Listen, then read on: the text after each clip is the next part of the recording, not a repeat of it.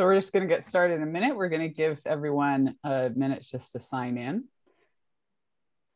We're excited to see where everyone is joining us from today as well. So please feel free to say hello in the chat. We love to see it. Just a friendly reminder too, that when you are joining us in the chat discussion, there is a blue toggle there that allows you to select between host and panelists or everyone. Do please make sure you select everyone so that the other attendees can see your comments as well. Yay, it's so much fun to see the chat window bursting forward and from all over the world too. I think I saw Belgium, the UK, Nantucket, British Columbia. That's great. So I want to remind you too that as we get started, please feel free to join in conversation about the discussion today in the chat. It's a great way to add another layer and more depth to the conversation. And as you have questions for the actual panel, please direct those into the Q&A window, which is separate from the chat. That'll make it easier for me to keep track of questions specifically for the panel and to integrate them into the discussion as we go or address them at the end. So as you, many of you already know, that this is the second session in a 5-part series looking at this decade of action. So we started the series a couple of weeks ago now, focused on carbon and climate action. And today we're going to be looking at what we can do in relation to water. We're really talking about water systems and water management. And we'll be having that discussion in relation to habitat, vineyard, and wineries today. The next session, I'll remind you too, is on soil and farming. I know last time a lot of people were really excited to talk about farming, and we can mention things that do tie in that regard in relation to water, but we'll get far more in depth in that next session in early October. Now, looking back to the first session on carbon and climate, I had 3 key takeaways. One of the things I really appreciate about this series is that I'm getting to learn so much too, which I really value. And kind of looking back at my 3 key takeaways from last session, I'd love to hear anybody else's in the chat as well as you are interested in sharing those. But my 3 key takeaways were that you cannot manage what you do not measure. I think it's a really important point for all of us in the wine industry to remember that in order to manage and make change, you have to actually measure what you have and how you're working with it. We'll talk about that today as well in relation to water specifically. One of the things that really stood out to me as well is that some of the media have really taken a strong view. Jancis Robinson is one example in relation to the weight of glass bottles. And some of the pushback has been, oh, well, you have to have heavier bottles because that's what consumers respond to. But actually, one of the points that came up briefly in the last session and thinking back really stood out as quite important to me was that the entire Kendall Jackson brand and La Crema brand both lightweighted their bottles and made a point of choosing to do that without drawing attention to it. They simply went ahead and made the change. And as many of us know, the Kendall Jackson Vintners Reserve Chardonnay has been the top selling Chardonnay in the United States for almost 30 years now. And in making this change to lightweighting bottles, Jackson Family Wines was able to reduce their total carbon emissions by almost 4%. Simply by making lighter weight bottles. And that's a reduction both on the production of the glass as well as the transportation of that glass. But so for the entire company to reduce their emissions by almost 4% just by lightweighting bottles is pretty remarkable. But the point I want to make is that they received 0 pushback from consumers on those lighter weight bottles. And what that tells us is that actually this skepticism we've had as an industry about what consumers want and need is not necessarily the case in glass, that it is possible for more of us to think about lightweighting glass and having a positive impact in that way. And then the third thing that really stuck in my mind from the last session is just that a point that Kim made, that no change is too small. We need to each be thinking about what we can do to contribute. But also in the session as a whole, my big takeaway was that for us to make an impact as an industry, we have to collaborate. And that's what I hope we'll really think about today. You know, as a wine industry, we tend to be very traditional, very skeptical, and very competitive. And for our decade of action to really make a change in relation to these issues to matter, we have to turn to thinking in terms of innovation, being constructive, and being collaborative. And so that's what I'd really like us to think about today. How can we find those who are being innovative, constructive, and collaborative, and use that mindset to come up with solutions to work together? So today, though, I'm really grateful for the three people that we have on the panel, because the backbone of their work and their perspective is very much based in those three things. And so I'm really thankful for the time I've been able to spend with each of them learning and to put this session together for all of us to learn together. So first of all, we have Katie Jackson, who is a second generation proprietor of Jackson Family Wines and also serves as the Senior Vice President of Corporate Social Responsibility, dealing with sustainability specifically, government relations, and also the philanthropy work that the company does as well. Dan Wilson is the division manager of the West Coast Division of the National Oceanic and Atmospheric Administration, or NOAA, as we call it. Also serves as the Operations and Policy Branch Chief, is a fisheries biologist, and partners with regional groups, businesses, landowners, resource agencies, and tribes on conservation and habitat. Dr. Roger Boulton is Professor Emeritus of UC Davis in Viticulture and Enology, and took a lead role in designing the Jess Jackson Sustainable Winery Building, which is a state-of-the-art teaching and production winery there on campus, and one of the most sustainable wineries in the world. He has also partnered in research and consulted for regions and wineries on these issues worldwide. Now, as we move into the discussion, I'd like to just make a few brief comments in relation to ways to think about the issue of water.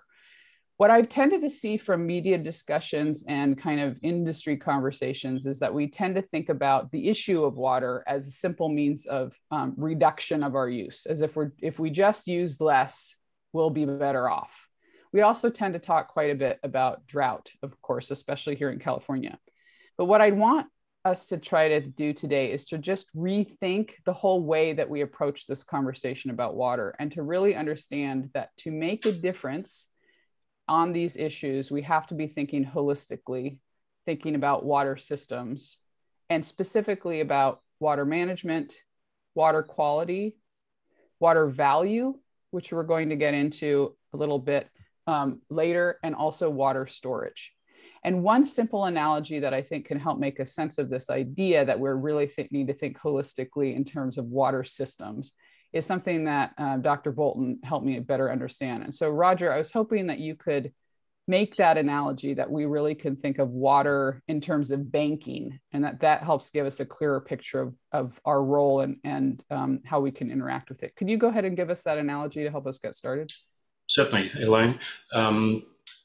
The sense of, as the financial analysis would be, we talk about deposits, we talk about withdrawals, we talk about account balances, we talk about cash flow, and we talk about savings and investments.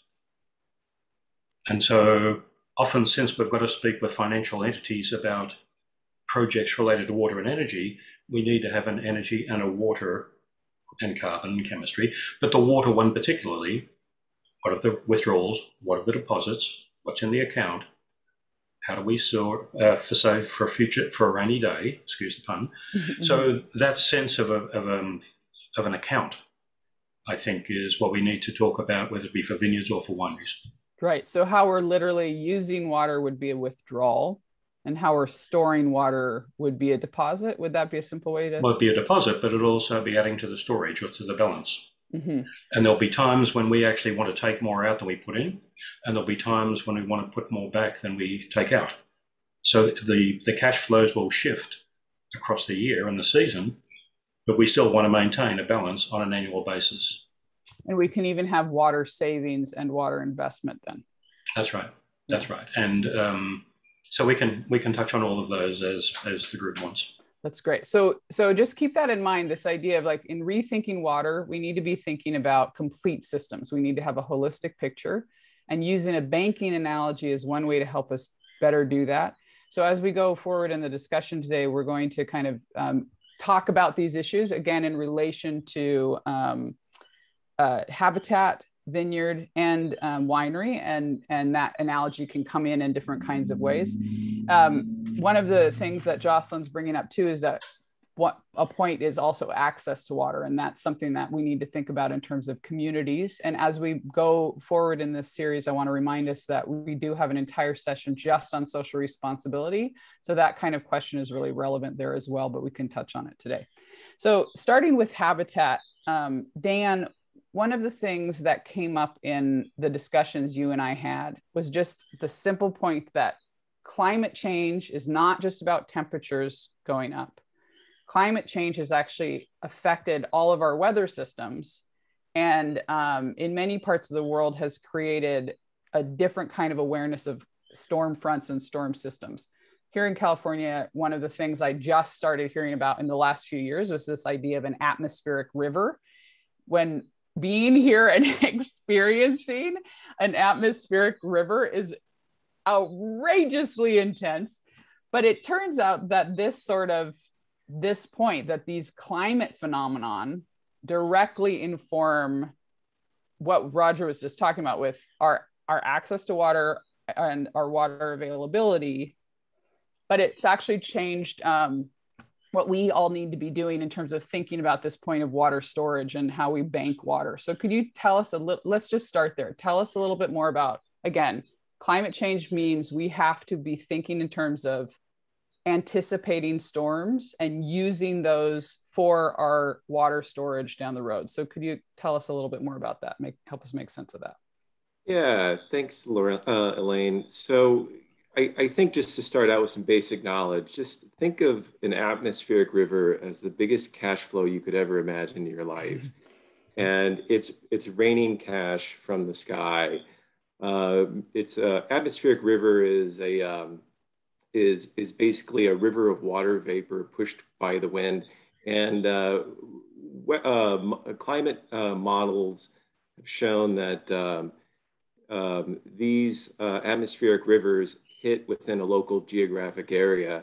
And one thing that we can expect with climate change in California, at least, is that we'll see wider fluctuations between significantly wet years and significantly dry years. And it's becoming more and more important to react when these atmospheric rivers occur. And it's one thing that we've had recent success with Lake Mendocino and Mendocino County, and being able to just make operational changes in anticipation of an atmospheric river. One initiative that NOAA has done with the Army Corps of the Engineers and Sonoma County Water Agency is an effort called Forecast Informed Reservoir Operations. And it played out significantly this year. One thing that we were able to do in the winter of 19 and 20 is make an operational change to Lake Mendocino and bank water from an atmospheric river that happened in February. And the results have shown that we were able to capitalize on 20% additional storage in the spring of 2020. And that's significant for that reservoir. It actually it's equivalent to about 12,000 acre feet of water. Mm-hmm. And I just want to put that in context, because right now Lake Mendocino is less than 20,000 acre feet of water. So we've been able to essentially be able to carry over that storage. And I really think there's water in Lake Mendocino today, in part because of that carryover storage that occurred by a simple operational change that required no investment in infrastructure. So I want to just clarify this example a little bit. My understanding is that historically, the way that a reservoir of this size and scope would work. So again, a big regional reservoir it used to be that, okay, well, we're going to use the reservoir to help prevent flooding in these areas. And so we'll capture water in, until it's full, so to speak, and then slowly release it outside of rain events. And it was not as much about storage as it was about managing flood and a little bit of storage. But what the shift that I understand has been made recently is recognizing these reservoirs are a necessary long-term solution to water storage as well. And so how to manage the opening and closing the floodgates, to put it very simply, is a big part of the effort now. Yeah, you're exactly right. So Lake Mendocino, it's a lot of our water infrastructure throughout the West is very old, decades old, in some cases nearly 100 years old. And in many cases, some of their operations are just as old too. So in the matter of Lake Mendocino, that reservoir was primarily designed for flood control, where it would hold back water and allow the river to pass its flow. And then Lake Mendocino would then release water and immediately afterwards, depleting its storage regardless of when the next storm event came. And so now we're thinking with, climate change modeling has improved a lot, that we really need to be more careful about how we release those floodwaters, because it could be 6 to 8 to even years before the next atmospheric river comes in. And we need to be more mindful about sort of carryover storage from year to year. Climate forecasting is going to become a significant tool for water management, not only for flood control, but water supply. And historically, that dynamic between water supply and flood control has been at odds with one another. Yeah, so historically, there's so much information to try to fit into this short session. So forgive me for doing some summaries along the way. But historically, climate change, climate modeling has been focused just on temperature. But the limitation of that is it does not anticipate variability across time. And so the shift has now been to tracking climate changes over time and then tracking storm systems over time as well, so that we can better predict the years where we're going to have excess storm and rain activity versus reduced storm and rain activity.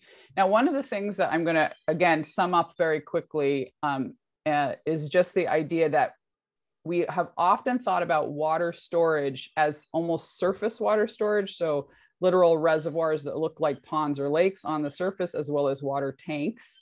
Something though that Dan has talked to me about is that actually water banking needs to happen in the land itself as well. And Katie, you have actually worked with researchers specifically on this question of can we bank water in the land itself and thereby recharge groundwater itself, and also actually eventually the aquifer as well. And so at La Crema, you've actually partnered with researchers on this exact question. So could you tell us more about how you have been working on groundwater recharge efforts there at La Crema, what that looks like, and what the results have been? Sure, yeah, I'd be happy to. But first, I'd love to take a step back really quickly and just talk a little bit about how we think about water at Jackson Family Wines. Historically, I would say we've been thinking about the importance of water management in addition to water conservation as being really critical as a way to frame our thinking.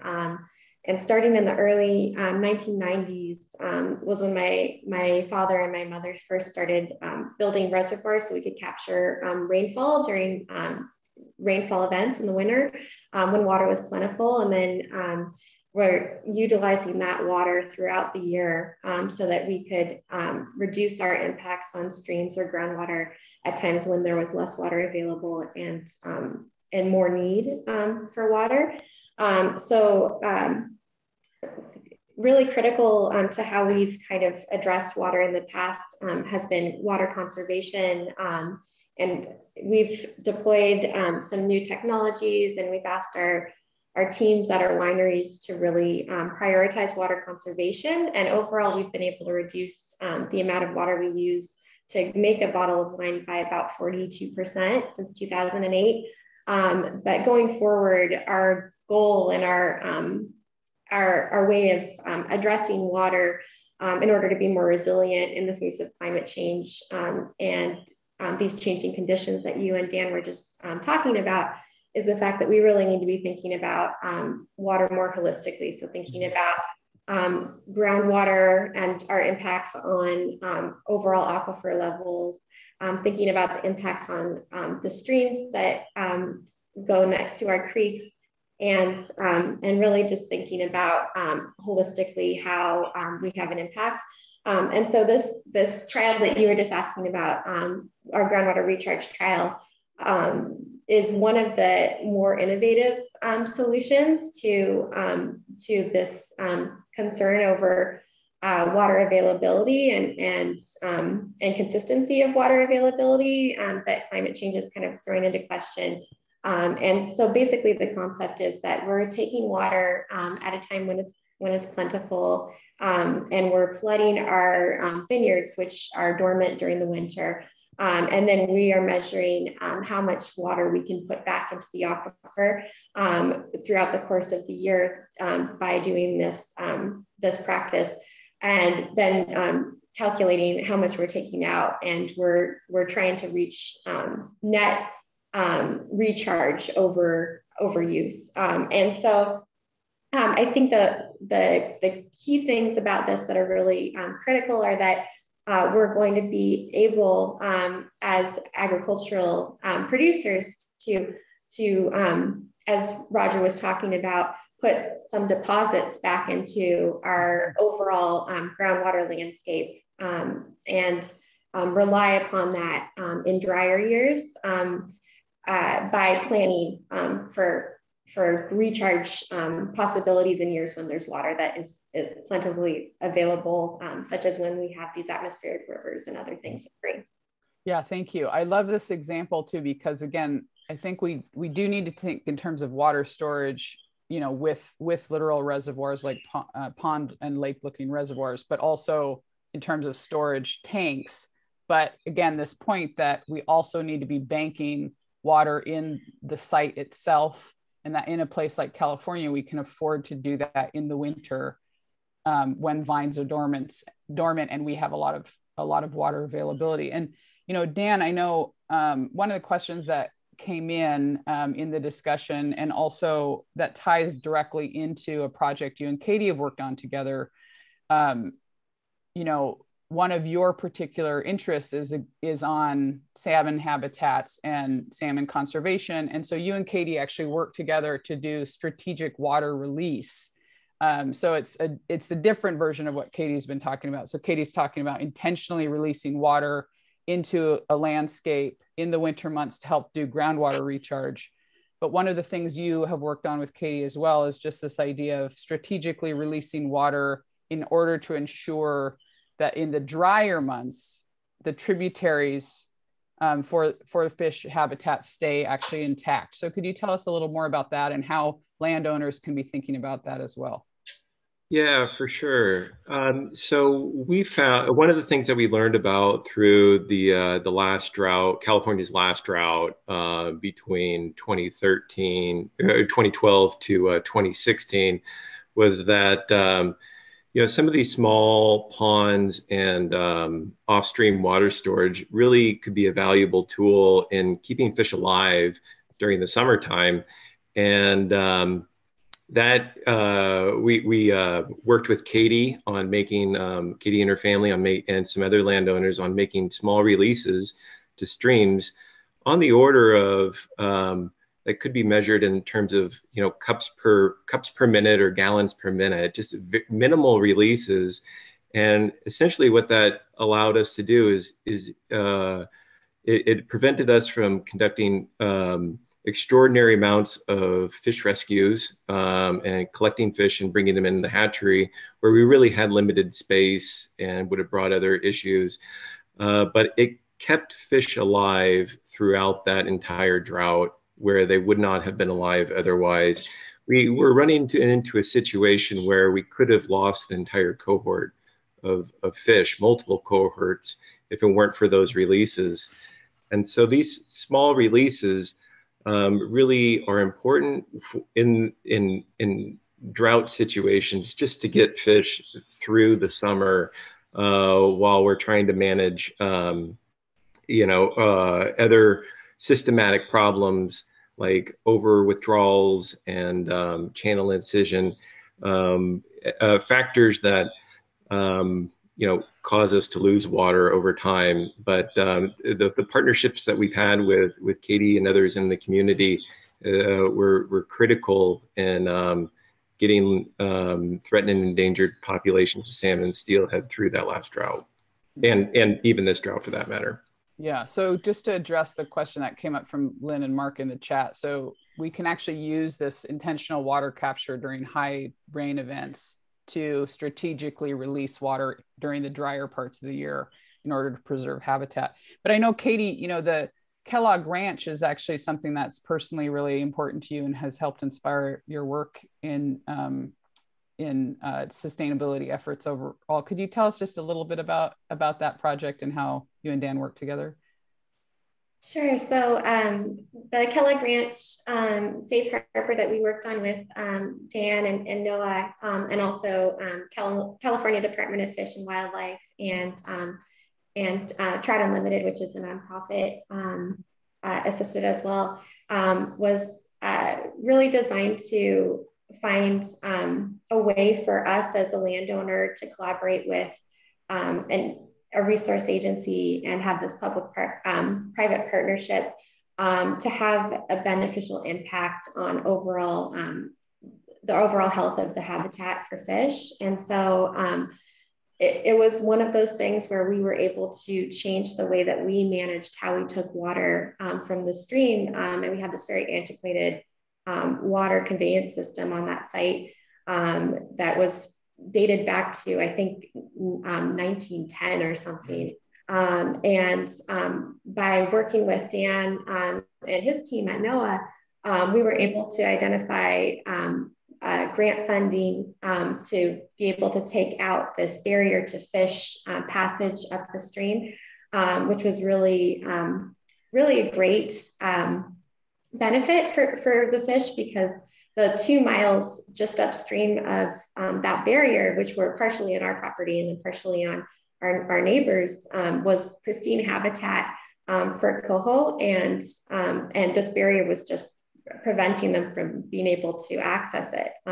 So by working with NOAA on this, we were able to do something that had no impact on how we operate our vineyards. It basically just allowed us to change how we were taking water in a way that was more in line with how much water we actually needed, and then to remove this barrier. And those two things together made a big impact on that creek. And I'm sure Dan can speak maybe a little bit more to why that creek is important. But those are the type of projects that as landowners, we're really excited to collaborate on, because there are a lot of streams that are on private landowners' property, and there's a way that working together can have this overall benefit that far exceeds anything that any individual landowner could potentially do on their property without the expertise of the agencies. So.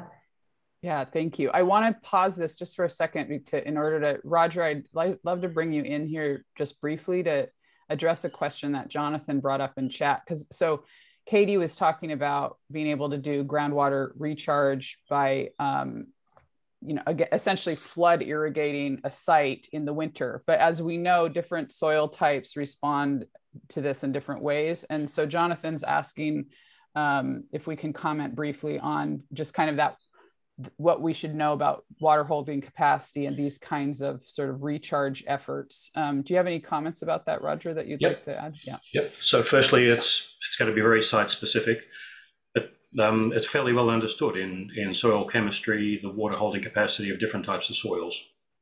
And some swell up when they get wet and become impermeable. Clay, for example, and clay content affects that. Sandy soils at the other spectrum are quite permeable. So the practice now has to be related to what soil type you have and to what degree you can or can't hold, but you would want to know that number. Mm-hmm. So there are tests that can be done to determine how an application of water either sits or drains in a particular site that would give you that information. And that's doable on today, and it'd be part of a water balance that we'd want to understand. Yeah, so it's great. So what La Crema has done is give a really fantastic example of how we can be banking water in particular sites, but the actual results are going to be very site by site depending on the conditions of that particular place. So coming back to this discussion about habitat, and Katie, you were so nicely making the point that these habitat restorations, like updating the water system and removing barriers for salmon, actually can have a big benefit for the site as a whole. Dan, something that you and I have talked about that I think is so fascinating.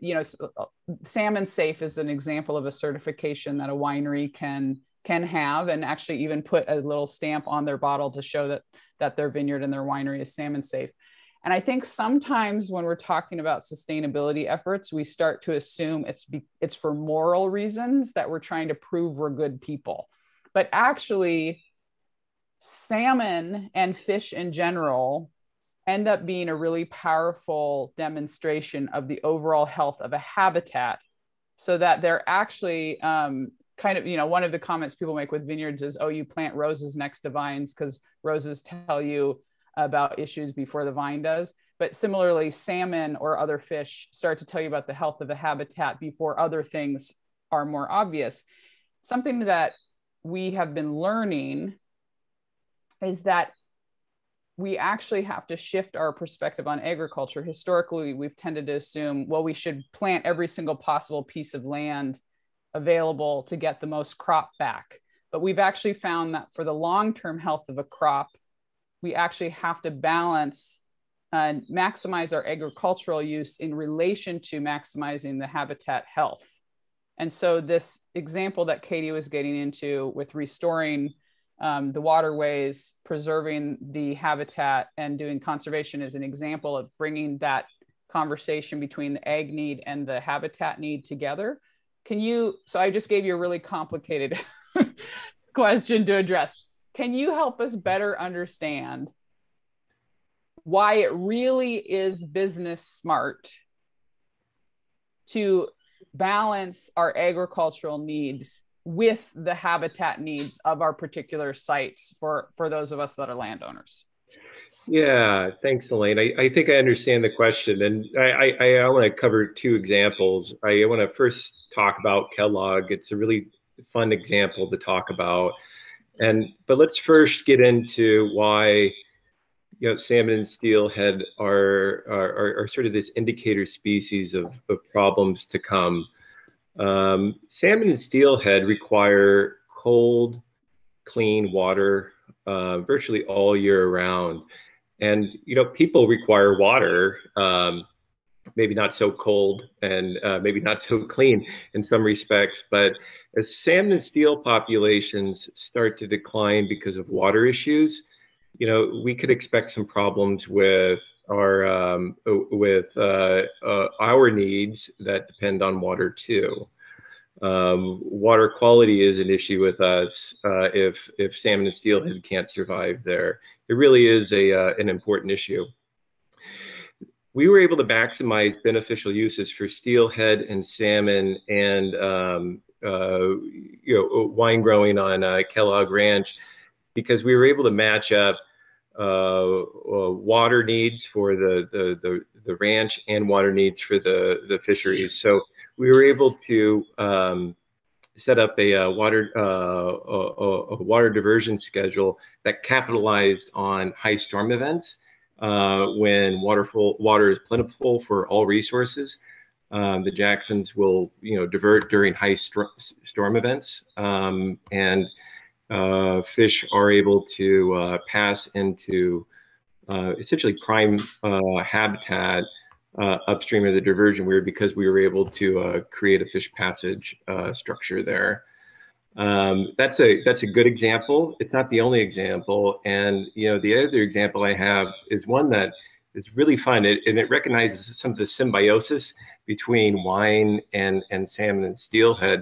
And there's a really good study by Joe Mertz and Peter Moyle on the Calaveras River in California, where it found that where salmon spawned in the river, the marine-derived nutrients from their carcasses actually showed up in the adjacent riparian area and in the grapes. And it's my understanding that's a valuable thing, is to have some of that foliar nitrogen in the vines.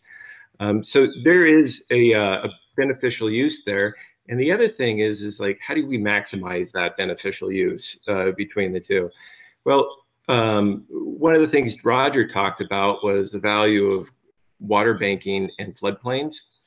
We also know from a lot of scientific literature over the last 20 years that the highest growth rates of salmon and steelhead occur when they're on the floodplain during the spring and summer.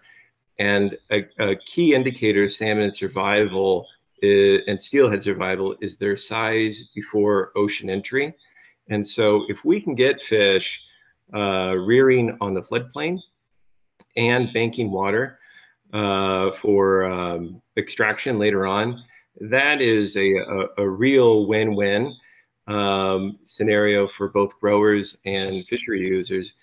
The catch is that what we need to do is spend a lot of work in transforming the in-stream habitat, because historical practices have often maximized the land for farming by narrowing the riparian corridor in order to increase flooding. Essentially making the river more contained and narrow, and reducing the area the water can seep into, to put it simply.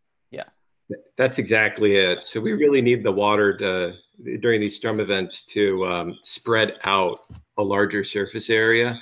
That's how fish access floodplains and utilize them with enough time to grow and return back to the stream. In these narrow confined channels, it's very difficult not only to get flooding, but to get fish up on those floodplains in a safe way. Right. So again, the point that I want to make sure is being heard here is that we're not just doing this to be good to salmon, that actually salmon and steelhead end up being an indication of the health of the habitat, which is going to also affect our health in the long run as well. So by rethinking how we allow waterways to be intact in relation to habitats and our land, we're actually making ourselves more resilient in the long run too. So Katie, though, this is sometimes a challenge for landowners, this idea of collaborating with something like resource agencies and rethinking our ag use, so can you give us some examples? You as a family have been committed to stewardship from the beginning, but can you give us some examples about, like, how are you doing this now? What is it another landowner can keep in mind in terms of striking that balance of habitat and agriculture? We have always thought about our properties as kind of the whole ecosystem. And my dad used to say, take care of the land and it will take care of you. So we kind of had that longer term perspective that if we were attending to the health of our soils, to the health of the land that we were farming and the surrounding ecosystems, that it would be beneficial for the long term. And so when we look at how we farm, we try to keep a lot of our lands unplanted so that we can preserve the biodiversity of the properties surrounding the vineyards. And we put in wildlife corridors or just leave the wildlife corridors intact. One of the things that I'm excited about that we're going to be doing is as part of our 2030 goals for this Rooted for Good campaign, is we're also going to start thinking about how we can promote biodiversity on our properties by planting plants that are beneficial for bees and other insects, and how we can kind of bolster, the overall health of the biodiversity of the land. I think one thing that Dan said that was really important is the idea that we need to take our water when we get it and slow it and spread it and sink it. And by doing that, we're going to be making ourselves more resilient for the long term as an overall community, as an agricultural community, and as a community of water users wherever we are. And so I think the key thing as we're looking at longer term changes related to climate change is the fact that by embracing this more collaborative approach and this more holistic approach, we're going to be able to become more resilient as a community. And I think that's that might be the change in thinking that some landowners might have to have, because I think that historically there might have been this mindset that there are competing needs for water, and as agricultural users, we need to do what we can to kind of preserve our usage of that water. But longer term, if we're needing to bolster the health of our entire ecosystem for the long-term resiliency of our communities and agriculture in general, we need to be thinking about how we can have these more innovative, collaborative approaches, and how that water savings mindset can get us there in the long run. Yeah, thank you. One of the questions that's coming in too from Bruno, Roger or Dan, do you have a comment on to what extent other agricultural industries are addressing these kinds of questions and working on these sorts of issues as well? I suspect they are. I don't have particular examples I could point to an industry as such. It's usually individuals, and it's usually companies, and it's usually regions in the world, not an entire industry per se. So I think you'll see pockets of people wanting to do these things rather than by an industry basis. Well, and Dan, you've done work like, for example, with the Yurok tribe on these issues, but do you have examples from other agricultural industries as well? Yeah, there's a really good example in California's Central Valley with some of the rice farmers and collaboration with Caltrout, and they call it the Nigiri Project, where they raise salmon in rice fields and trying to mimic some of this historic floodplain wetland habitat that was so productive for so many resources. I think it's a really good example of what I talked about earlier about, just maximizing beneficial uses on property, finding that win-win-win, multiple wins for everybody. I agree with Roger. I think it happens with individuals and maybe local communities of industries, whatnot. And it probably varies across the landscape. Go for it. Well, I just was going to say, I have seen individual examples of various landowners doing this kind of work as well. And so we should remember that's a small scale effort, which is really important and valuable and becomes key examples for the rest of us. But I would like to yet again put a charge to the media and the trade who are here watching, that the more that we keep bringing this conversation back and asking questions about these issues, the more that we will be bringing reminders to producers and to other industries that this is something we can care about. So just remember that, like, as people working in wine, we have a unique voice to influence those around us, and we can use that power to make positive change. Roger, one of the things that you've said to me, though, that has completely blown my mind and changed how I think about wine growing around the world, is just the very simple point that you know, every wine region in the world gets their water from one of two things: rainfall or snowmelt. So Mendoza is essentially an entirely snowmelt based wine region, you know, and the water comes melting out of like just pouring out of the mountains. They have this robust water management system through the region that is all based on capturing and directing water from snowmelt. And then a place like Australia, the wine regions at least essentially are entirely rainfall based. But the reason this matters is because the storage, when water is available, where you get it from, how you can use it, and how you need to store it all changes based on when this is. California is unique in that the inland areas are primarily snowmelt based water versus our coastal areas are primarily rainfall based water. So California is unique in that we have this kind of hybrid of the two. But talk to us about why this matters and what we as individuals need to know based on if we're in a snowmelt versus a rainfall region. So very quickly, the California one's good, but it is elsewhere in the world. The difference is the timing. So when the snow melts, it's typically in spring. So if you're in Washington State or you're in the Central Valley and you look at the inflow to river systems it comes in spring with snowmelt. Whereas if it was in rainfall, it would be typically in what we call rainfall year, midwinter, December, January. And so when you would have the ability to put deposits in the bank differs.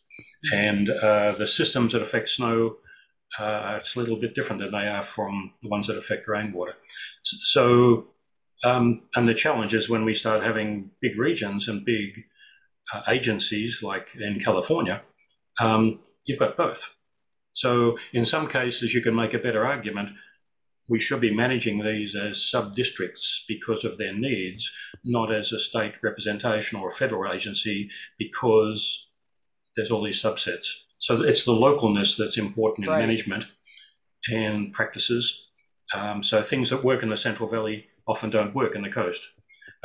Pouring lots of water to flood irrigate almonds in projects in Central Valley and percolating it down is very different from putting that same amount of water into higher clay soils, less permeable in certain valleys on the coast.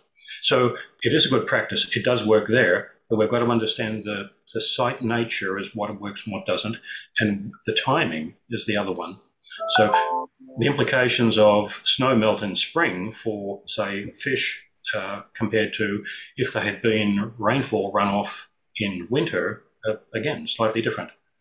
So, but as you go around the world, that changes, and some people have a mix of both. Mm-hmm. Well, and so again, that point about how local these issues are is really important. Yep. Like we can learn the kind of some of the big key picture things, but we need to, and that's came up last time too, we need to remember that in many cases, the solution has to be local, the management has to be local, and the impact is very local as well. So we have to remember that. But, you know, Katie, you mentioned earlier though, that you know, your family and the business has been working to kind of take advantage of these storm events. So again, like in the coastal areas here in California, but also Willamette Valley. Willamette Valley is maybe a little bit of a mix, snowmelt and rainfall. But again, you've been working to capture these high rain events in reservoirs, but you've also been working on evaporation, because that's something too, right? Over the course of the year, there's some water loss from reservoirs. So can you tell us a little bit more about efforts we can keep in mind as we're trying to think about storage and preservation of that? Mm-hmm. Yes, so we do have a lot of reservoirs on our properties to capture the rainfall during the high rainfall events. And I think as things get hotter and drier, one of the things that we are going to have to better understand is how we can reduce evaporation from our reservoirs. We are looking at a trial right now to test out whether there's some way we can place something on our reservoirs to minimize the overall evaporation that occurs. And That's still very preliminary, but that's something that we're going to be exploring as one of our trials in the next couple of years to see if we can have an impact on how much water we actually lose from our reservoirs. But I think that's also why groundwater recharge is so important. I think that longer term groundwater recharge might be the right solution, because if we are putting the water down in the aquifer and saving it, you don't have to worry about that evaporative loss from your reservoir. So overall, your resilience might be greater. Right now, I talked a little bit about the La Crema trial, but we're currently talking with some of our neighbors in Alexander Valley, and also working with Sonoma Water on what we can do in that particular region, and which does have soil types that are conducive to groundwater recharge to a greater degree than in other locations, so that we can hopefully be able to work together as a community to help bolster that groundwater basin.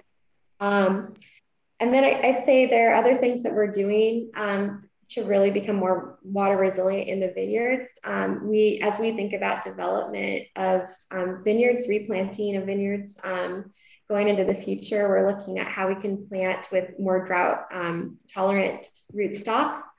So more vigorous rootstocks that can go down deeper into the soil to look for water.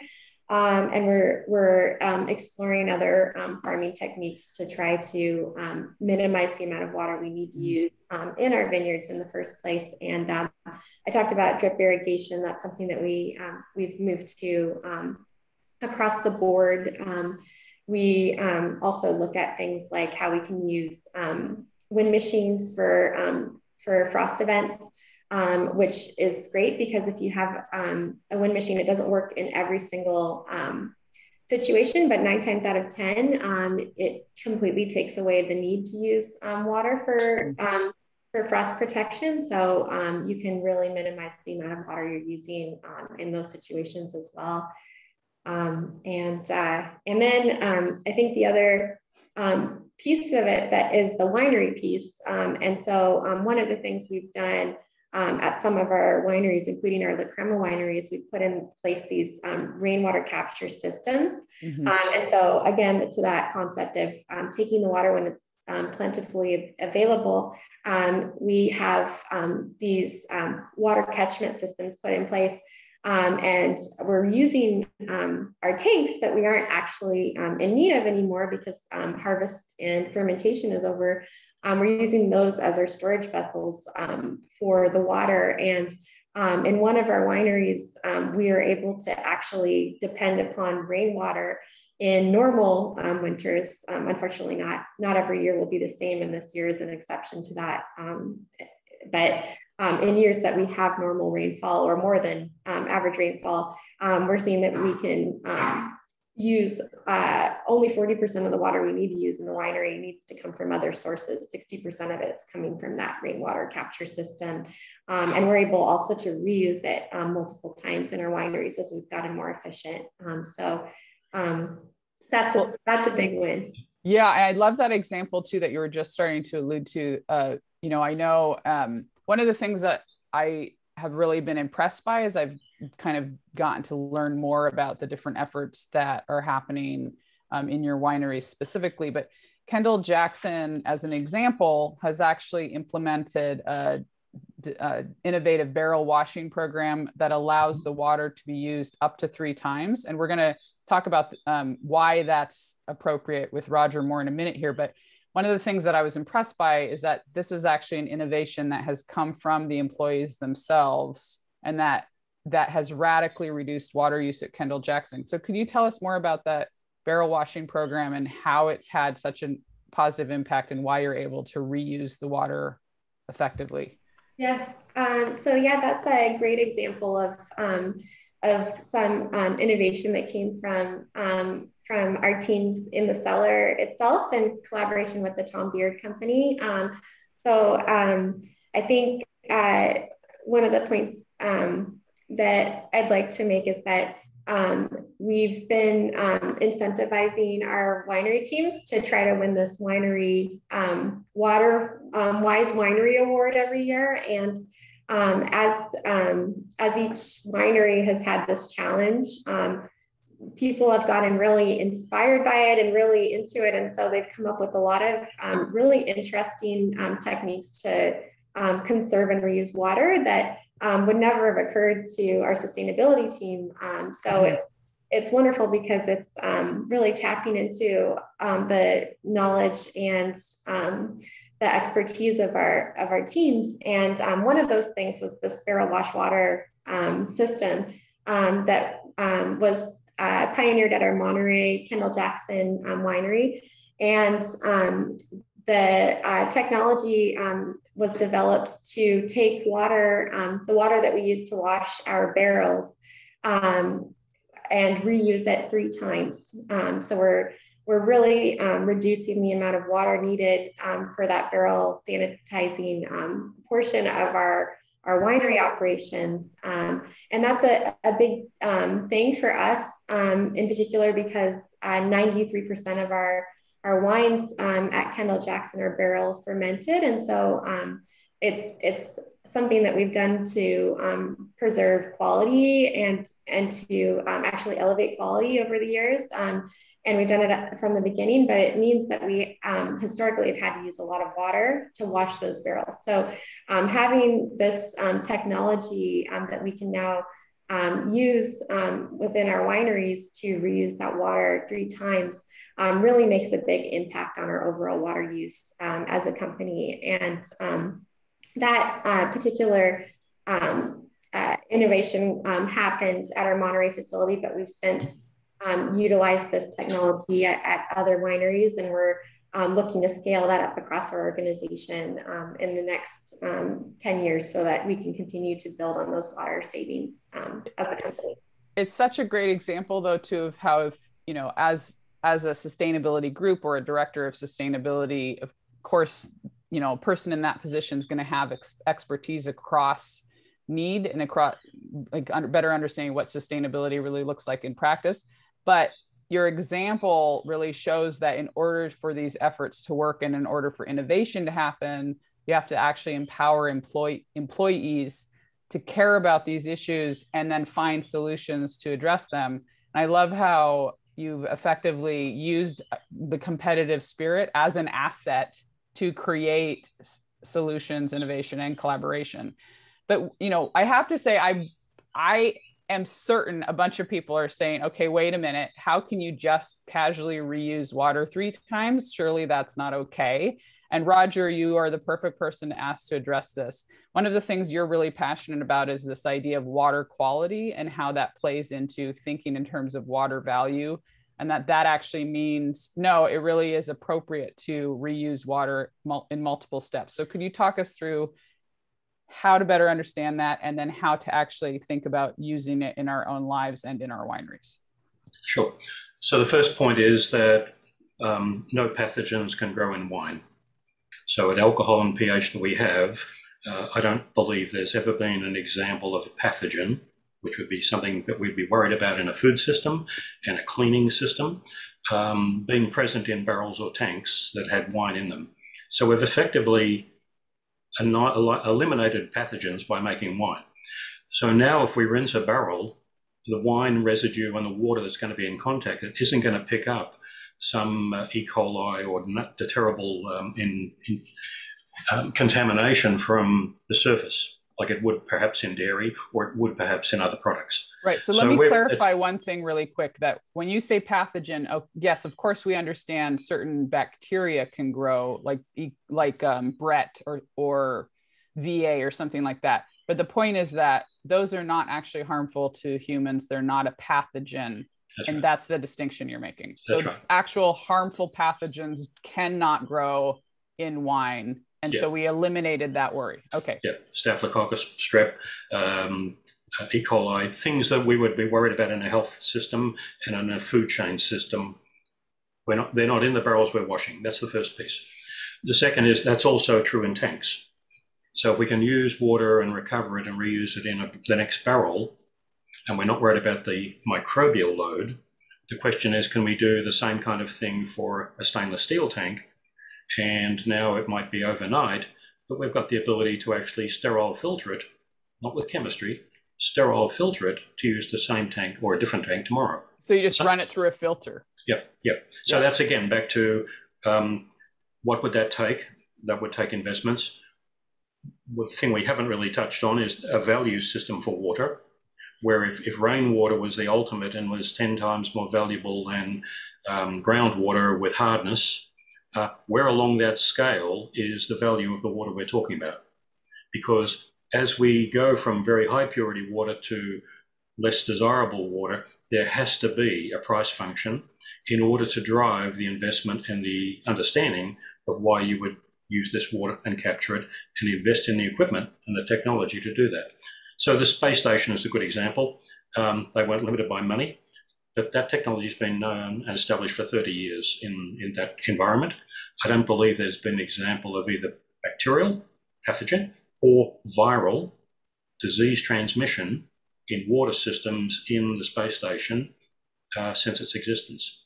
So we should clarify that in the space station, it's a fully contained system reliant on water reuse, including for consumption. That's right. And there have been no incidents in over 30 years of a fully contained system relying on water use, including for consumption. There have been no incidents of illness caused by the water system. To my knowledge, I don't have access to the secrets of NASA, but I think there would have been, that people would speak up about that if that had been a case. So the point is, you can do that. And the question now is, what would it take to do that? And as I said, we've done the barrel example now. Where's the tank example? But every time you can use the water again, even a fraction of it, even if only 80% of the water that was used in the first tank or barrel could be used in the second one, and 80% of that could be used in the third one, depending on your operations in today, how many times you can use it, and depending on your storage and overnight use, how many times you can use it. But it's diminishing the water you need, and it's diminishing the water you're going to discharge as wastewater. And the even treated wastewater that would meet the drinking water standards is going to be a lower value than the rainwater you started with. So the question is, the more you can reuse that kind of water, and the more you can use this kind of water several times, that's the economic argument for doing it. Right. So the idea would be to preserve the highest value water for consumption. That's right. And then any lower value water, so obviously already used water, as an example, filtered water, those would be lower value effectively than I think a lot of people don't realize that the purest water is rainwater. We're so used to thinking we have to get it from a tap for it to be clean, but actually rainwater cannot have growth in it, and it is the purest water. So the more we can preserve the best water for consumption and then reuse everything else effectively, we'll actually reduce our water use overall as well. Right.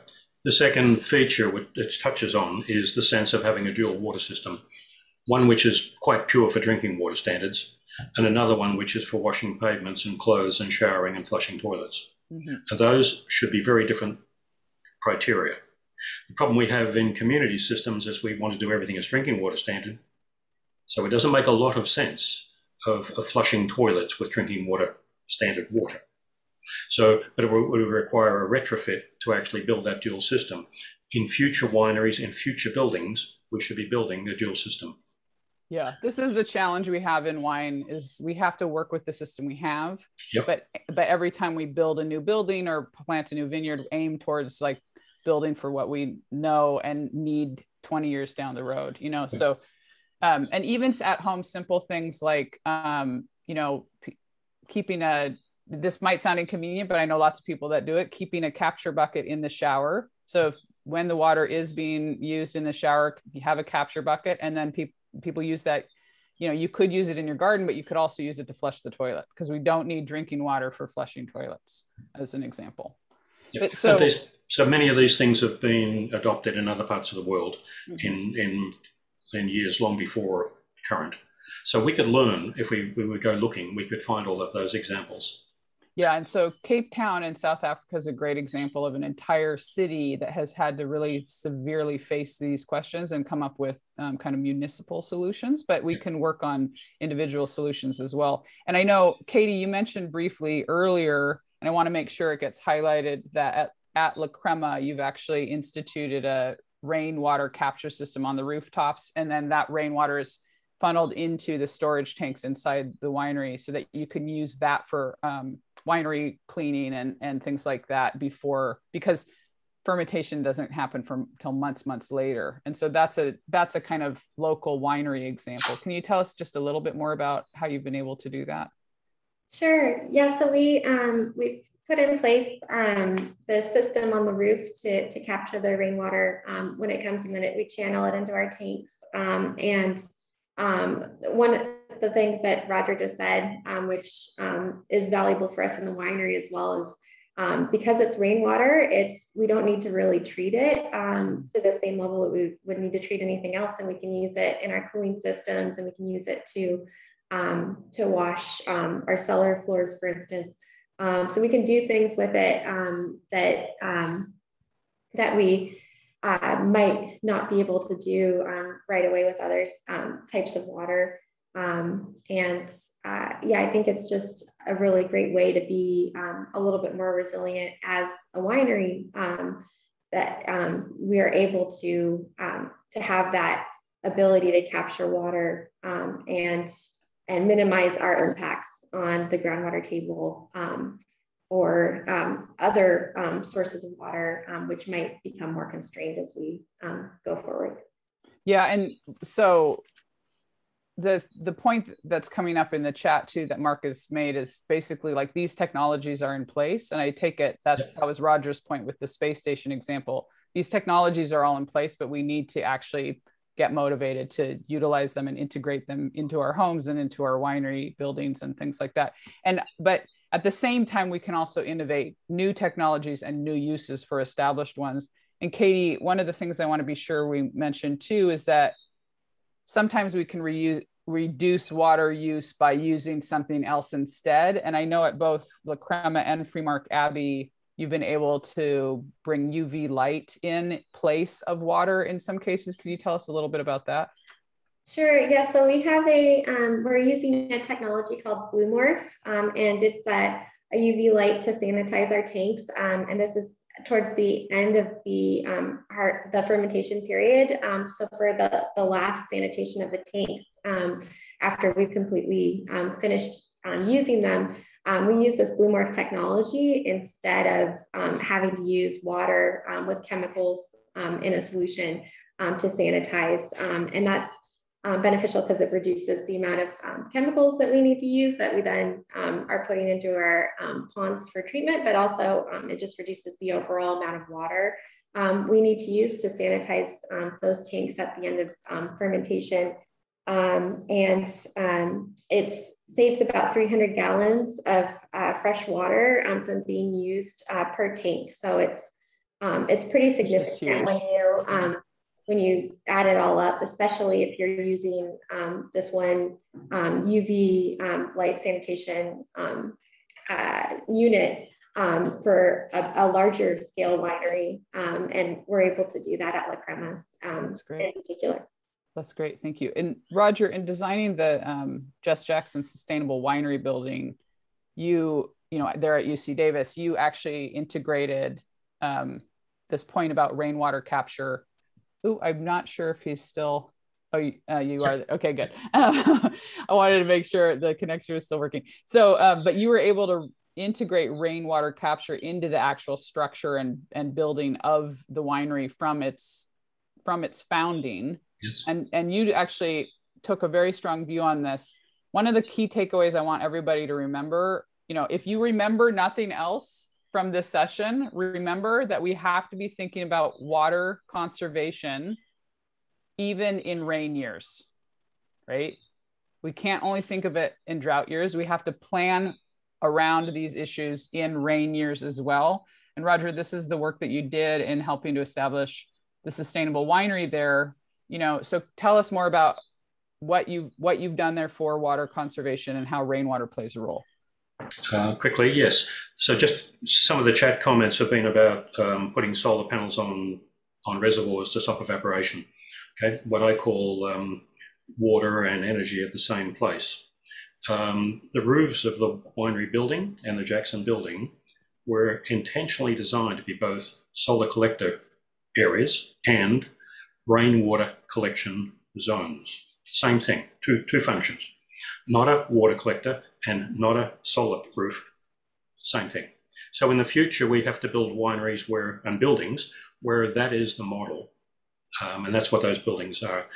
At the time, we chose to use basically 4 storage rainfall tanks on the winery, and that allowed us to capture surface water and groundwater off concrete into water that was used for landscape and toilet use. So non-potable water put the winery off the grid for non-potable water the day it was built. That's part of the lead argument. The Jackson building allowed us to put another 6 rainwater storage tanks. These look like corrugated iron grain silos. People think they're storing for pallets or grain for the brewing program. They're actually, no, they're water tanks for the winery. That's 3 years water supply in a place that gets 18 inches a year in old terms. Well, and that's desert conditions. 18 well, inches dry, right? relatively low rainfall.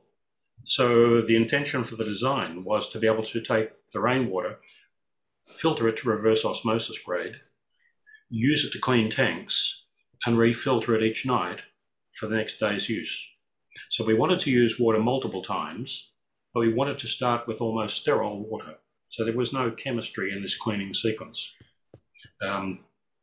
We have 3 years rainwater storage. People said to me, one year we had a high rainfall and the tanks were full and the water was overflowing.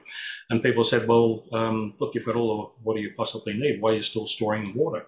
And the answer is for the years when it doesn't come out the top, and the years which are this year, for example, is the kind of year where we would have, if it had been fully completed, we would have been washing our tanks with the water from 2 years ago. And so we've got to, that's the banking. We've got to build the storage pieces into the design of the structure. So if you were to come and visit and look on Google at that facility, the first thing you'll see is the roofs, and the second thing you'll see is the water tanks. And so it's taking water from an adjacent, the Institute roof, to store, to filter it to the level that would be on the space station. That's not just bacteria, that's all viruses and all secondary chemistries. Everything's removed. So this is very sterile water. And because it's so valuable, we actually want to capture it. There was a reference in the Q&A about grey water. What we're talking about is water that does not hit the ground. What we're talking about is recaptured cleaning water, which is refiltered and used for cleaning. We're not taking grey water and trying to clean it up. We're trying to prevent the formation of grey water and therefore be able to use cleaning water multiple times in a very sterile condition, because that's what most of our water use is. Right. So again, first step is to build storage, to build a capture system for the rain itself and have it funnel into a storage system. One of the comments you made to me when we were talking previously that I think is so brilliant is like, people like to ask, yeah, but how much does that cost? If you're talking about your own home and investments in something like renewable energy or water capture in your own home, and somebody wants to ask, how much did that cost? Did anyone ask them, when is your kitchen remodel going to pay for itself? We don't ask those questions on aesthetics. Why are we asking them on our own ability to sustain ourselves? You know, if we're asking about cost and return, shouldn't we be asking on mere aesthetic issues rather than on literal resilience and sustenance issues? So the first step again is build in an ability to get the rainwater, put it into storage, but then a future step that people can think towards is also, how do we capture water that we've used in order to filter to reuse in certain conditions? So that's like a long-term aim that we can keep in mind. And so it's part of the chat discussion is on return on investment and financial. If we had a value on the water system, that would pay for itself. Right. The fact that we don't have a value on a water system, we just look at what we can get it for. There is no ROI to conserve or to do other things. So we've got to come to the realization of water value and put a price on it. And we can do it internally or we can do it as a community, but we've got to do that. Otherwise, you can't talk about the investment in saving water because that's just a volume argument. Right. We're talking about a quality argument and a premium argument. So again, we're talking about shifting from thinking of water in terms of mere value count to instead thinking about quality and value, quality of water, pure water versus reused water versus gray water. Those are three very different things. Yes. And then those would also have different values. And so would generate a different economy of water, essentially. Right. And at each step, when we do something that downgrades the water, there should be a financial penalty for doing that if you had a value system. Right. If you don't have a value system, that doesn't matter. So we can't get rid of bad practices without a value system for water. And we can't look at investments and work out what their value is because we don't have a value for water. So this is fundamental to being able to fit it into improvements in the future. So the truth is currently we do not have this kind of setup in our own communities, but we can be keeping these lessons in mind to think about how we value water in our own homes and how we value water in our wineries and in our businesses. And so Dan, though, making this point again, that we need to be thinking about these issues even in wet years, not just in drought years. What is your advice on how can someone bring these lessons forward to think about all the time and to think about long-term rather than only in a drought? Yeah, I think that's I think we need to think that just accept a common understanding that the climate that we've had in the past is not what we'll have in the future. That's kind of a flawed assumption. And, just in, tackling water issues over the last 20 years, what we've seen is in water availability analysis is that we've never gotten water every single year, 100% all the time. There's always been like 1 or 2 years where water was short. And, pre 2010, everybody would always point to the 1977-76 drought where nobody got water. And I think if we really looked back at the last 10 years, that ratio of 8 to 10 years of getting water has changed significantly. Within the past 10 years, we've seen some of the worst droughts that California's ever seen. And we've also seen the wettest year on record. And so our ability, it's been extremes. That's all been in the one definition. Decade, yeah. All in one decade. And that is, that's enough to really think about water management every single year, because we've seen those extremes. And I think what Roger and Katie have both touched on, and I fully support, is, the need to think about, reusing water multiple times, and also, think about it in the context of carryover storage. And that's similar to water banking, is like, now that we've got water, we should plan on using it for several years because we don't know when it will come down again. I think there's a decent chance that, there could be times in the future where we can go as much as 12 months without seeing precipitation. In fact, we've gotten close to that within the past decade. Very little water in a 12-month period. So when it comes, we should expect for it to come a lot in floods, and we need to be able to capitalize on those moments, because if we don't, it may be a very long time before we see it again. So one of the challenges of this conversation is that the reality of water is that it's big scale and it demands big solutions. And so sometimes, I know for me personally, that can feel overwhelming. And sometimes it feels like I don't know what I can do as a person. But some of these examples, we're trying to ensure that businesses, that landowners have examples of things they can do. In the long term, integrating greater storage capacity into your buildings is a crucial step, but also thinking, for landowners, thinking about banking in reservoirs, but also literally in the land itself is a really important step. But I want to make sure that we address some of the things like what can each of us do as individuals. Kim gave us a great reminder, again, climate scientist from Sweden who was in the carbon session. She reminded us that one of the most powerful things that we can do as individuals too is to vote and to be having conversations with our representative across all aspects of local to national to international around policy to ensure these things are being taken care of. So keep that in mind as well. That's an individual point. But I want to make sure and ask, so each of you, Roger, Dan, and Katie, if you had one piece of advice for something for all of us to keep in mind going forward to try to improve these things and keep this stuff in mind, what would you recommend? Dan, why don't we go ahead and start with you?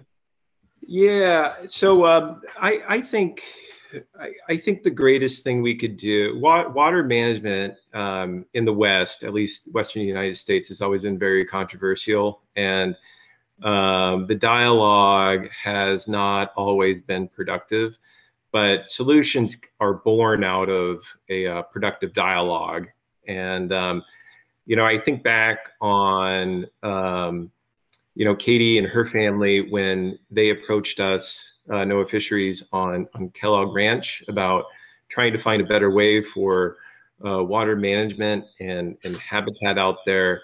That was a productive dialogue and a great first step. So if I could leave one message with everybody here, is that start a dialogue with your local resource agency or nonprofit dealing with water. I think if you do that, I think what you'll find is there's a lot of common ground to be had, and it takes a lot of work to get through that. But at the end, we can maximize beneficial uses and have a better system in place. Yeah, thank you. Roger, do you have a key takeaway? Measurement and real-time measurement. So you need to have a water meter. You need to be able to see what the water usage as it is going right now, and you need to know what it is year to date, and you perhaps want to know what it was last year or some 5-year average. So if you don't know those three numbers, I'll suggest you can't manage water very well this year. It's ironic that I, on my phone, can look at the power meter on my house, but I can't look at the water. Right. But I can't look at the water meter, even though I have a water meter 20 feet from my front door. So that's a time warp of access to a meter. The second question is, in agriculture, we typically don't have meters. Now, the question is, when are we going to have them? Because we'll need them to manage the water footprint, the water balance, and our own uses and practices on our own site. We'll need that number. So that's critical. And there shouldn't be an argument about, do you have water meters or you don't want water meters.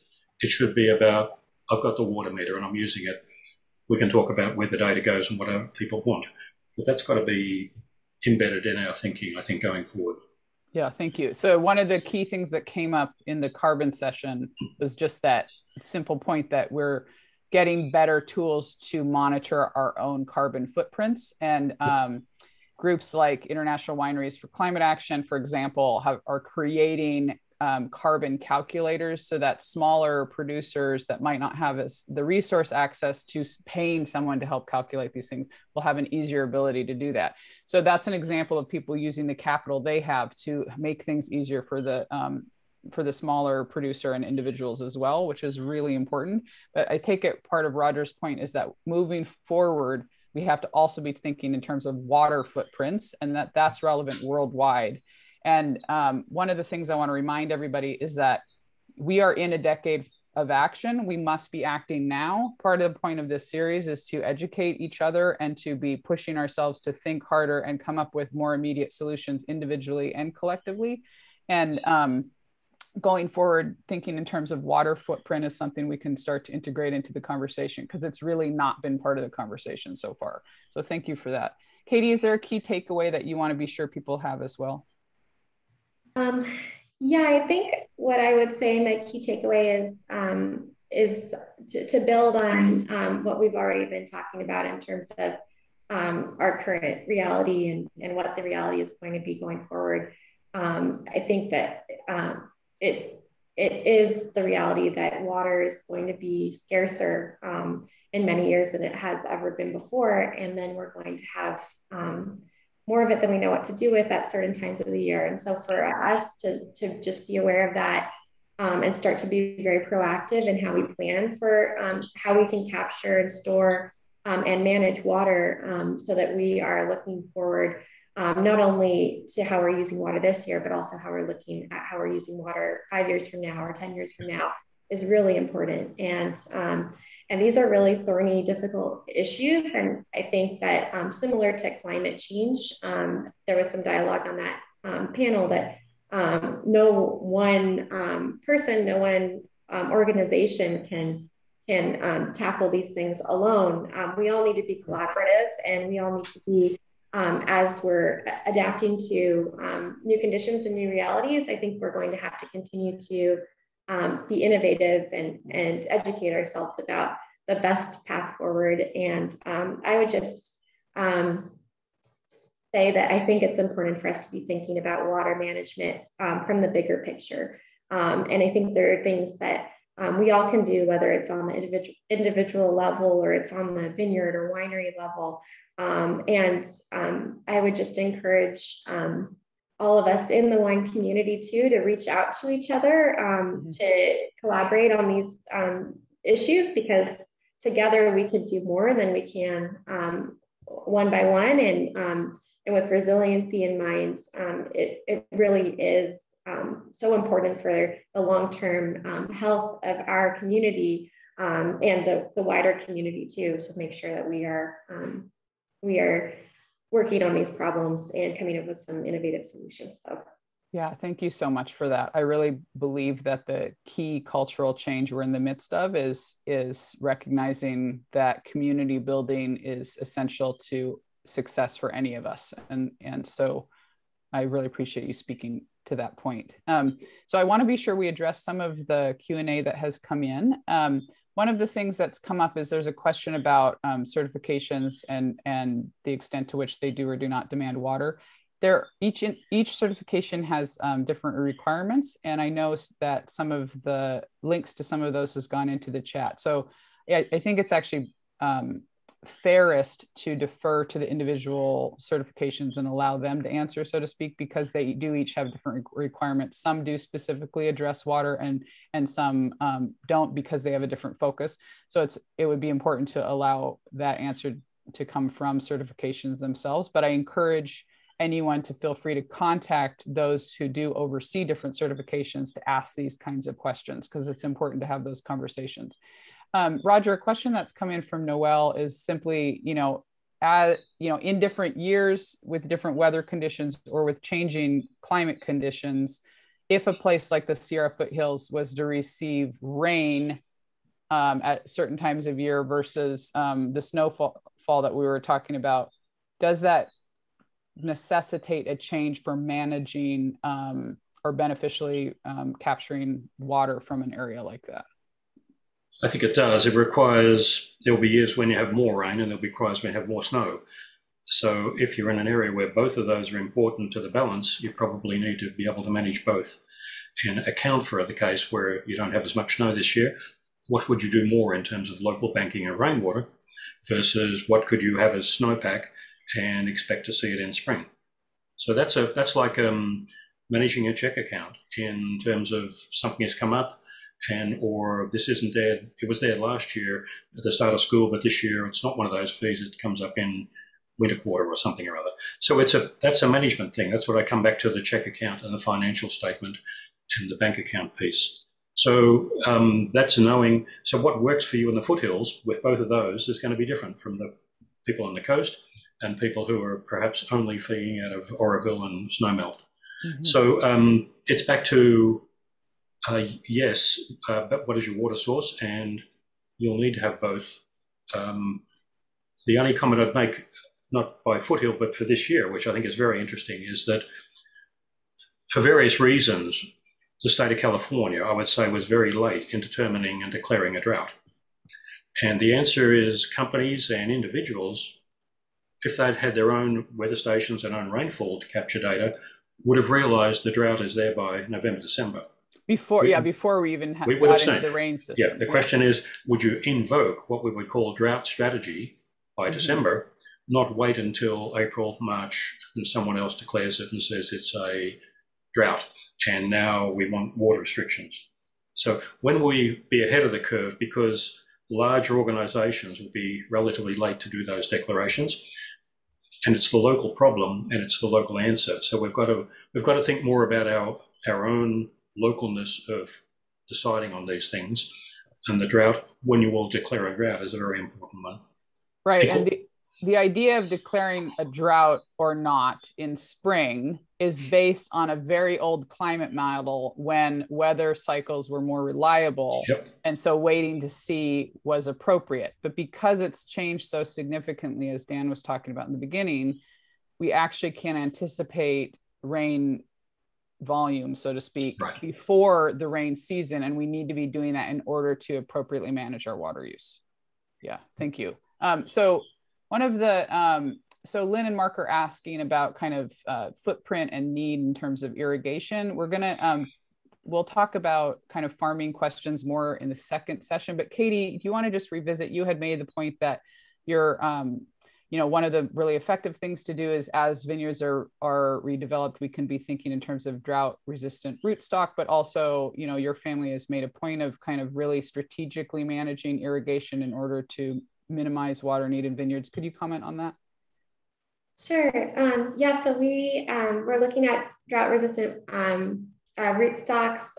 We're also using soil moisture probes in the soil to tell us more, so that we can be a little bit more strategic about when and for how long we need to irrigate. And we're also really embracing deficit irrigation, so giving the vines a little bit less than we might historically have thought they needed. And if you do that to just a certain level, you can actually improve quality. So those are three things that we've done in the last, I'd say 5 years, as we're thinking about how we can become a little bit better about our water use in the vineyard. And I think there might have been another part to your question, Elaine. No, I just was making the comment that we'll talk about some of these things more in the next session. Talking about farming. Yeah.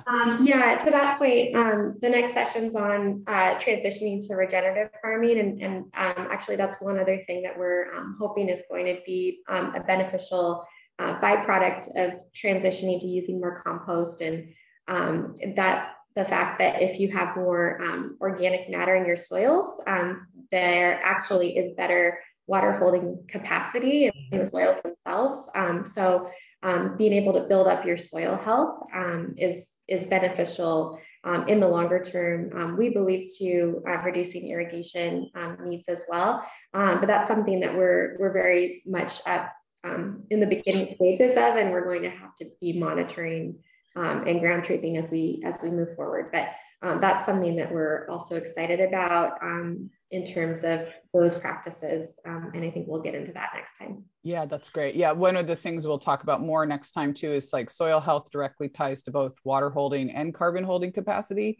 And that also certain farming practices can actually help reduce the soil temperature, which also effectively reduces the water need and changes the ripening arc. So we'll kind of get into some of those things a little more as we go forward. But so one of the things though too, just for everyone, and Dan, I can imagine you having some opinions about this specifically, but Mark is actually asking about, apparently Bill Maher brought up the idea of having water pipelines. And when I was growing up, you know, I'm from Alaska, and in the early 90s, the governor of Alaska at the time suggested that Alaska would do really well building a water pipeline to California. And apparently some people have brought this up, this idea again, from bringing water from other parts of the continent to California when we need. Any comments on the viability of that, or if it's actually a good idea? Well, pipelines in California are nothing new, right? We have many basins that rely on water from other basins. You know, a local example, the Russian River draws a fair amount of water from the Eel River, And in the Central Valley, there's pipelines that go from the Trinity River to California, to the Central Valley. And there's the longstanding North versus South water battle that, you know, I'm just using general terms with water. I think when you know, so there's plenty of examples of bringing in water, but you know, it hasn't shown a productive solution to anything. It just makes the problem bigger. Right. And it just solves the immediate need. I think if we're talking about sustainability in the long run, I think we need to tackle these things at sort of a local level within the local climate, and you know, think comprehensively about these solutions rather than make our problems, you know, geographically bigger and more complicated.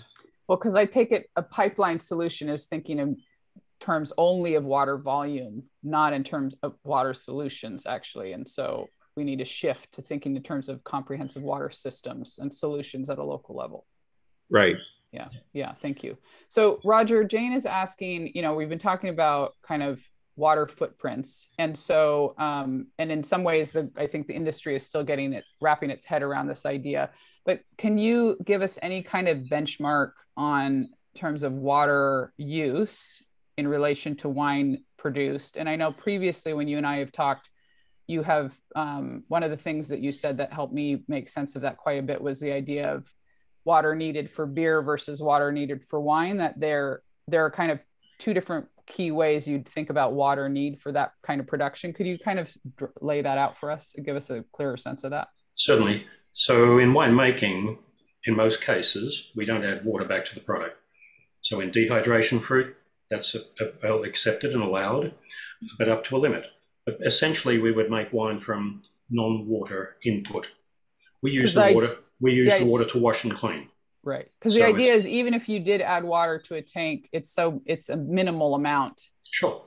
Right. Yeah. Okay. It'd be a fraction of the volume. Right. Whereas when we're washing, we could actually use a multiple of that volume. So if we talk about liters of water per liter of wine is the footprint, that's one way to look at it. There's two problems with that for water. The first is there are some components of it, like barrels, where whether you do 1 barrel or 100 barrels, your methodology would give you the same amount of liter to water to liter to wine, because the size of the barrel doesn't change if it's all more barrels. So that's a normal footprint that people think of. It just grows by volume. If you're washing tank surfaces, stainless steel tanks for fermenters and storage tanks and blending tanks, that's a different problem. It's a different problem because we're washing the surface area. And the surface area, in proportion to the volume, goes down as the tanks get bigger. Mm-hmm. So if I wash a small stainless steel tank and use a certain amount of liter of water to make a liter of wine in that small tank, and I take another tank, which is twice the diameter, 8 times the volume, it's going to have 4 times the surface area. Okay, so we went up by 8 in the volume, but we only went up by 4 in the cleaning requirement, and the footprint will go down by a half. Not because of your practices or your efficiencies, just because of scale. Right. So the first problem is we've got a compounded footprint, some things that don't scale and some things that do scale, and we're going to add them together. So one of the challenges then is people would say, well, larger wineries don't use as much water to wash a tank or to their footprint is smaller. And the answer is it should be because of scale effects, not because of practices. And we've got to understand the difference between that. Otherwise, we'll be mistaken on what we think are good water practices. So a large winery having a lower per liter volume does not necessarily mean they're more efficient. That's right. That's right. Yeah. It just says they have less surface area per liter to wash. Right. And the geometry goes up. If you double the diameter, you will halve the water footprint. So we need to be looking at our water footprint in terms of overall efficiency, not just numbers. That's right. And scalable. And the challenge with that is many small wineries, actually, because of that scaling factor, have a large amount of surface to wash per liter of wine. And the barrel is probably the ultimate, where we've got more surface area per litre than we actually do in a tank that we filled several barrels with. So the driver of efficiency, if we're truly to talk about a water footprint, is really got to be people with small winery volumes, small containers, large areas per litre. That's why. Yeah. So trying to compare what a winery does that has fermenters that are, say, 10 feet diameter against wineries that have 20 or 50 feet in diameter. The question is, these ones will have half the water footprint to clean them, and this one will have a fifth of the water footprint to clean them. But they're efficient with the very same practices. So you can't use the water footprint as a practice argument now. Right. Or an efficiency argument or a badge of honor. It's not. It's actually a scalable function that we've got to understand, and different people will adopt across the scale. That's difficult for people to understand because they're used to thinking that the more you use per unit, the less efficient you are. But actually, so like a great example here would be, again, Kendall Jackson Vintners Reserve is the #1 selling Chardonnay in the United States, has been for more than 30 years.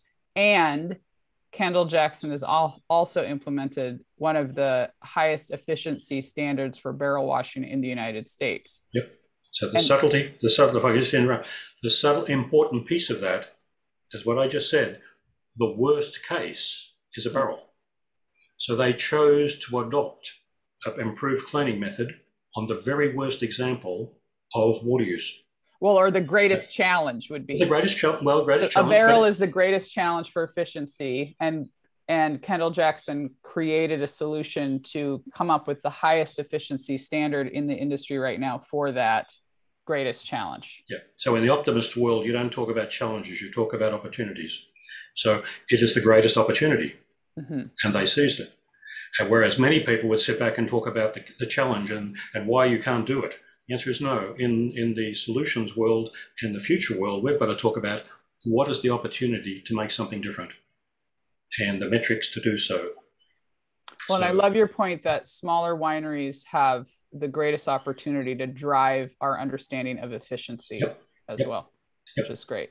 One of the things that, as a final comment just about Jackson family, one of the things I think people often misunderstand, properly speaking, Jackson family is a medium-sized producer with a bunch of small-sized wine labels and wine brands. I think sometimes people think of Jackson family as being very large, but in actuality, Jackson family owns lots of small wineries that each make their own wine. And your point is that those small wineries can increase our understanding of efficiency. And what we just heard is in relation to water efficiency, Kendall Jackson's given us one with barrel washing. Right. Yeah. So the last point, if I could just quickly make it. Yes, please. When we were building the winery at the university, we were going to have fermenters for research, which were the same size as a barrel. In fact, a third of a barrel. So we do 3 replicates to fill a barrel. So we are 3 times worse off in our water usage to build a new winery. And the answer is this has to have solution recovery. This has to show the world how to do it at the very small scale. And that's implicit in that design. Yeah, thank you. So one more really fast question for you, Roger. Just, you talked about this incredible design and like internal system for the sustainable winery at UC Davis. Is there a schematic available? Is the website the best place to look for insights on that? It probably is. There's some of these things change with time. So again, this was designed in 2006 to 2008. Those concepts were developed then before we actually began the actual design of the winery. So those, in my world, those are old hat and a long time ago. We've got some information on the website. If you want to look at it, go to the department's website, look under facilities, and there'll be the features of the winery and the Jackson Sustainable Winery Building. If you were to just go to Google and put in Robert Mondavi Institute or UC Davis and zoom in on the campus, you would see this building from the air. And what you'll see is the panels, the roofs, and the tanks. And you'll say, that's a rainwater building, and that's what we're talking about. Yeah, that's great. Thank you. So we have taken plenty of time. I'm so grateful to everyone for your questions and for the chat, for staying on for this long. One of the things I as a trade and media person myself in the wine industry, I like to remind my cohort that we have the incredible power to make hugely positive change. One of the things that Kim reminded us about in the first session was that a very small group of people can change what we believe is normal and standard and what our expectations actually are in the world. And so as powerful voices from the wine industry, we have a unique opportunity. Wine moves people. The romance of wine inspires people. As voices in wine, whether we are writing articles or whether we are talking to consumers tableside or in retail shops, we have the power to tell stories that motivate people to care about these issues. So I would like to encourage all of us to think in terms of how can we share this conversation? How can we bring this information forward in good, earnest education for others who haven't had the opportunity to put this time in? Where is my opportunity to contribute? That's the invitation I'd like you to go forward with today. Where is my opportunity to contribute?